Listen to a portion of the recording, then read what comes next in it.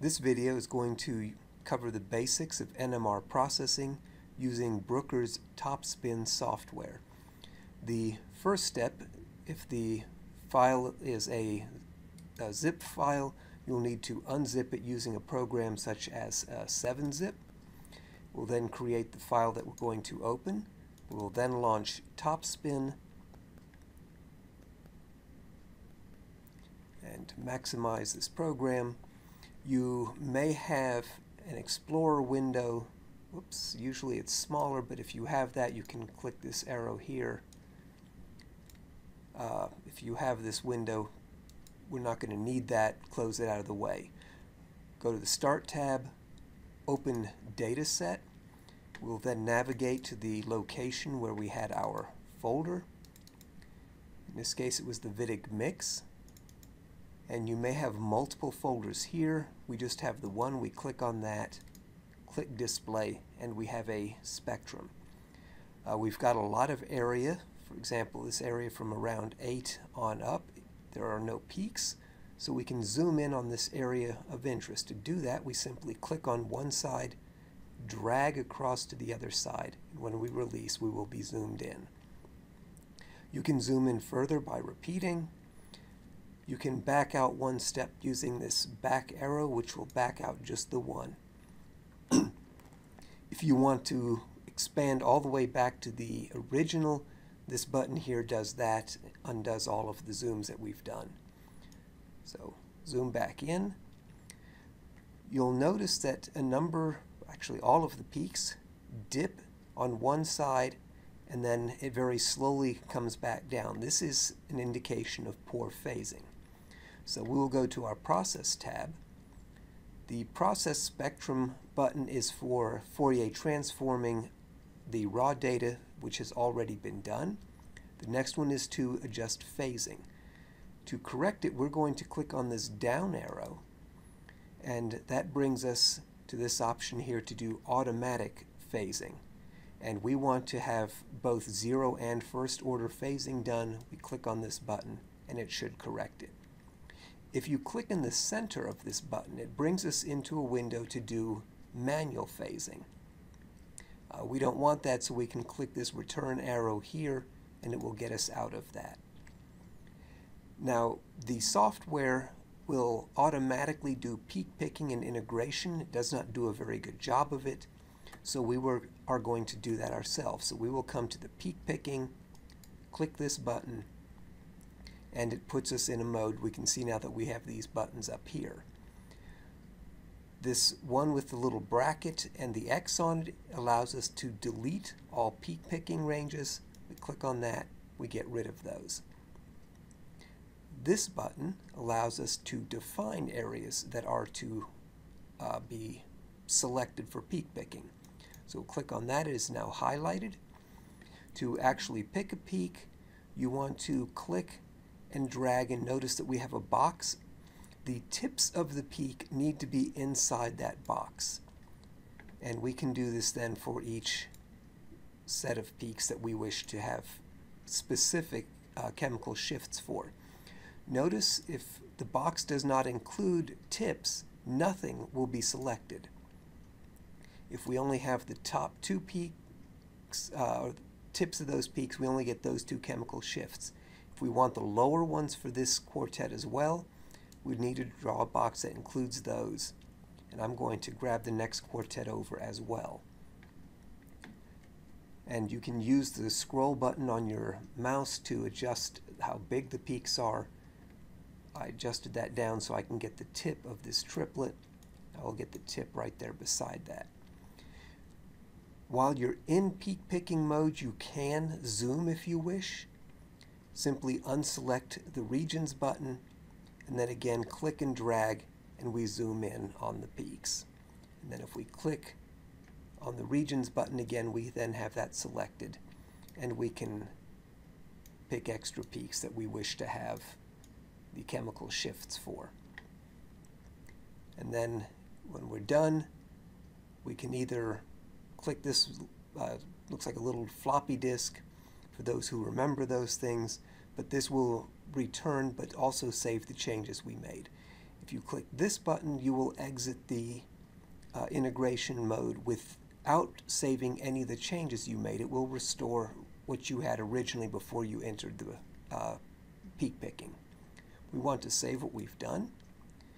We will also undo our last zoom with this button here. And so we're now back to our original zoomed area. Okay. The next category that we're going to address is the integration.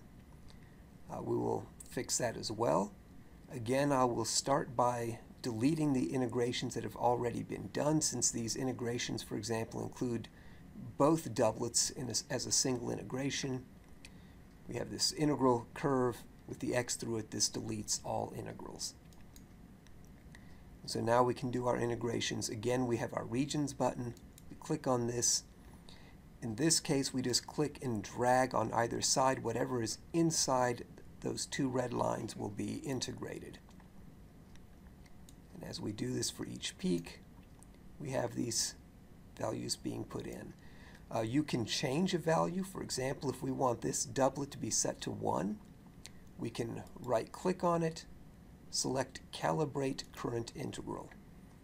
And when we do that, you'll notice it has a value here, which is the same value that we have here. Changing this will also change these proportionately. So if we set this to 1, the others will be reduced by roughly a fourth, since that's what we've just reduced this by, and these values then go to about a quarter of a hydrogen. Again, we can zoom. If we want to integrate these two quartets separately, we can zoom in on this region, then get back into the regions button. Then when we click, we can easily integrate those two quartets as individuals. Undo our zoom, and we can continue then to do our other peaks as well. Select the regions button. We can integrate this triplet. And if you want, you can try integrating this one as well, although given that we have this other peak here, we evidently have some impurity, which means this integration is going to be higher than it should be due to that impurity. Again, we can do the same in this region as well.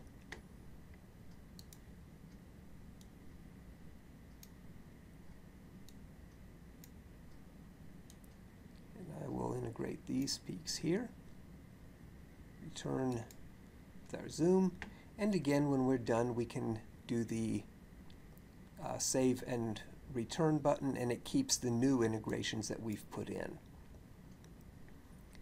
The final step that we're going to be interested in is to copy our spectrum so that we can put it in our report.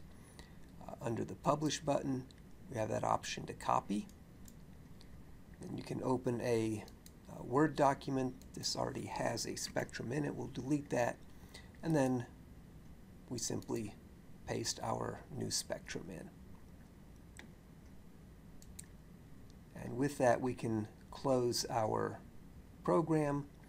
One thing to note is that when we do so, all of the changes that we've done will be saved. So if we open this again and then navigate back to that file again, when we open it, all of the changes that we've done are still going to be present. So open data set. Again, we go to the location.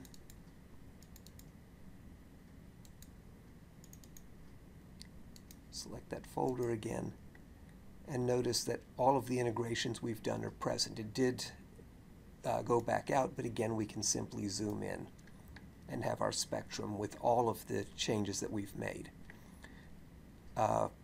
You'll notice that the spectrum is going down a little bit on top of the integral range. You can fix that by clicking on this hand, click, and then drag. And as we drag up and down, we can move that baseline of our spectrum up so that we don't have that overlap. Since it did change or save everything, if we want to make changes, we can simply go back in. For example, we may have decided there are a few more regions that we want to integrate. For example, we didn't integrate this doublet, or it looks like there's another doublet here. We could go in back to our process, back to integration, and with this unselected we can zoom in and then integrate this doublet as well. And we can add these to the integrations. And back out. So you don't have to do anything to save the processing changes you've made. And of course, if we've changed that, we would want to copy it again and paste the updated spectrum into our program.